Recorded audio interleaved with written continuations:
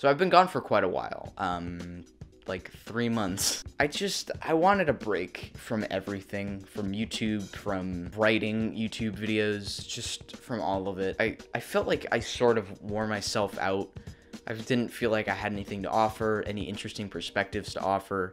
I wrote a lot, and none of it ended up making it to a second draft, so I feel like after the Jumanji video, my content started to feel a little bit more desperate for sort of creating this interesting perspective. And while I'm very happy with how that Mission Impossible Fallout video turned out, I don't know, I guess I'm not as excited to make new videos as I was a little while ago. So I took a break, and I'm back, because I'm feeling good about it, and I just saw this new Halloween movie a couple days ago, and I really wanted to talk about it. But before I talk about this movie, I want to talk about the one that started it all. Of course, I'm talking about Halloween. This is a film directed by John Carpenter, and it really sort of shook up the horror film scene at the time, and no one had ever really seen a film like this before, because it was at the time very unique. It was sort of strange seeing Nick Castle sort of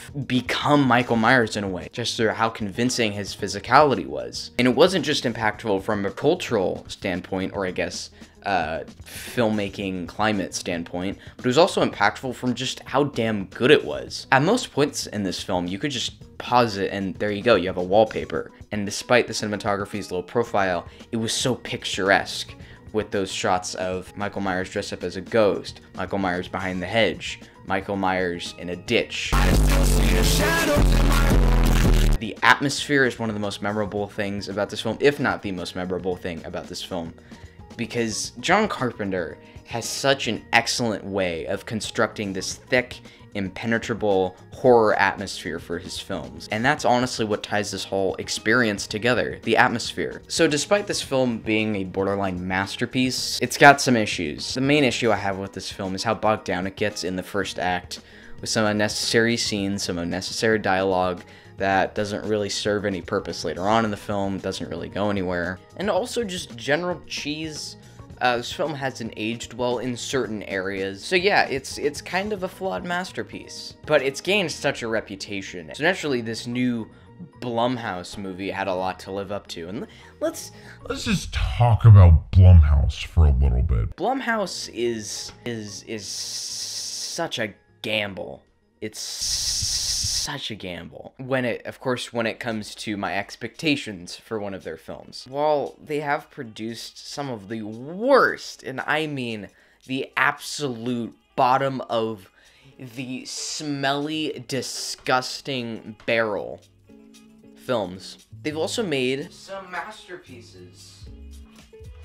Namely, this one. So yeah, naturally, Blumhouse is kind of a gamble. They're either gonna land on this side or this side. With Halloween, where did they land? Well, let me tell you a thing or two, my guy. Halloween over here is like on this side. It's not quite over here with like Whiplash, but it's like right here, like next to it.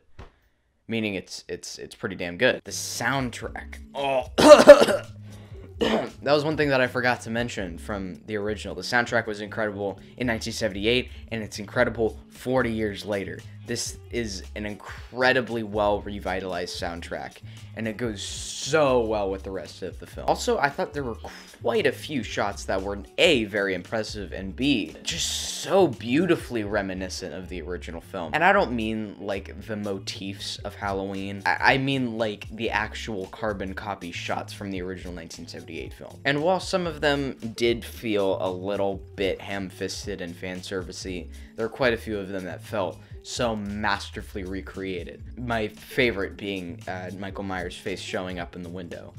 It was so excellently done. Also, Jamie Lee Curtis, guess what she did? She didn't kill it. She took the Michael Myers knife and she like stabbed it a bunch of times, and then she took it and she threw it off of a cliff. Like, that's how much she absolutely killed it in this film. She was incredible. And that kid, I can't remember his name, and I'm too lazy to look it up. But that kid who that girl was babysitting was incredible. Oh my God, he is going places. Also, loved the finale. Thought it was pretty suspenseful. I loved the look of Michael Myers. He looked so gritty. I loved how over the top and somewhat goofy this movie was. It doesn't take itself super seriously, but it's a very, very respectful recreation of the original. Let's dive into the negatives here. Once again, that cursed first act is... Well, in the original Halloween, the first act is fine, I guess, but it's not terrible. In this new installment to the series, the first act is... It's pretty awful. There's lots of terrible dialogue, and while there is that amazing bathroom scene that's just absolutely brutal, it's not enough to make up for how pretty unwatchable this first act is. I feel like once Michael Myers finally gets to Haddonfield and he gets to the killing, like officially, and the actual meat of the film starts happening, that's when I feel like this movie really starts to kick it into high gear. Also, once again, that just generally that cheese throughout the film is just kind of like, And also, it's kind of predictable. Towards the end, I could definitely tell where it was going. Maybe not exactly where it was going, but I could get enough of a drift that I was kind of like, really? You couldn't do something a little bit more creative? But, you know, despite a lot of the issues that I had with this film, including that super boring first act, I enjoyed it a lot, actually. It was fun, it was kind of scary, and whoever they got to play Michael Myers in this, I think it was a few people, they did an absolutely excellent job with this. I mean, props to them. They understood everything about Michael Myers' original physicality, the way he turned his head, the way he moved his feet. He was so heavy and yet like so light. I have no idea how they do it, but it's excellent and I loved that.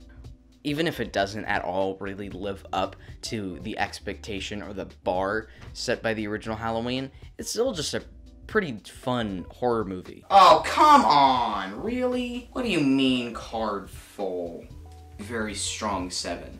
Teetering on an 8. I really want to give it an 8, but there's just that, there's just a few things, man, that really start to hold it back from being like a great movie. But it is very, very good, and I definitely would recommend it. And, yeah, go see Halloween. I thought it was pretty fun. See ya.